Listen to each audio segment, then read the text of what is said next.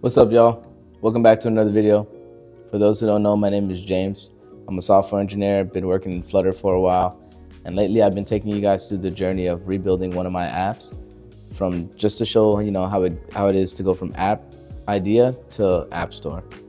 But today your boy's gonna be switching it up. Some things have changed and I'm just gonna pivot for now. Before I get into that, I'm gonna roll up at a coffee shop. I found this cool one in a different town. So I'm gonna drive over there now, and then me and my friend are gonna just start working. So why the pivot? Google, they have their LLM called Gemini, and they're throwing out a competition right now with a bunch of cash prizes in a bunch of different categories. So, I was already building a LLM app on the side, just in research mode. So I figured now would be the perfect time to pivot to doing that, because we have 2 months for the competition. So it's not long. So what is the app? The app is a finance app. Your boy needs help keeping track of his crap. So the core feature of the app would be leaning on Gemini or the LLM to chat with it. You can now chat with your finances. You can chat with something that knows all of your spending habits, all of your transactions, everything. And then you can get insightful information. And it works pretty well already. But I want to lean into the LLM more for stuff like smart push notifications. Maybe if you're reaching close to your budget limits, it can, send you, an insightful notification based off of past spending habits just to stop bad behavior. So I really want to try to lean in on the LLMs to curb bad spending habits and promote good spending ones. Okay, AI aside, what's going to be the feature of the app? At first, there was nothing different than any other finance app. So I wasn't really loving it. At first, it was just going to be the same. Accounts, transactions, recurring, and, like budgeting features. We were going to have some dashboard, but nothing crazy. But now I figured, you know what? Those don't help me. Let me build something that will help me. So I started with a spreadsheet, and I'll show you in the spreadsheet here.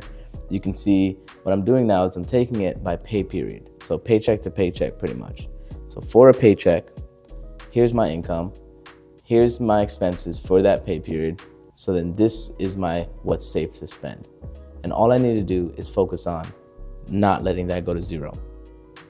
So we can focus on the week to week, the smaller time spans, keep making good decisions, and then overall we should be better. So the idea today is I'm gonna take this spreadsheet and design an app. So first, I'm gonna go out and get a bunch of resources, look at all these different examples, and then I'll start designing. But I wanna keep this simple. At first, Finch was gonna be really, I personally like the design a lot. And I took inspiration from a couple big ones that I really liked that did things well, sometimes heavily inspired. But now what we're gonna do is I really wanna simplify it, especially because we only have 2 months. I don't want to focus on anything super fancy. I just want it to look okay, look good, and I want it to be simple to use.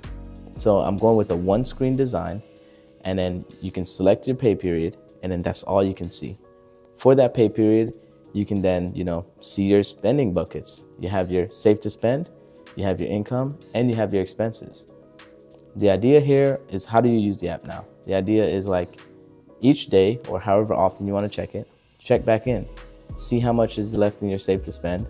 You're also going to get some new transactions. So put those into the buckets that they need to go.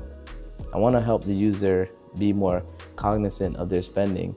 So that way, like each day they come in, they have to categorize these transactions.